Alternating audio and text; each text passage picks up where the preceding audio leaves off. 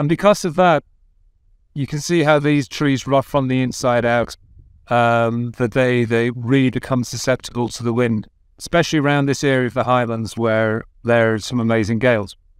All right, anyway, we'll move on. The reason we're here for real is to try and find one of the most elusive animals on the planet, and that is the platypus. They're incredibly shy, they're incredibly beautiful, but they are most incredibly elusive. There's very, very little chance of us finding one in the wild. But by golly, I tell you, we're not going to leave this state until we've got some footage to show you. So please stay tuned.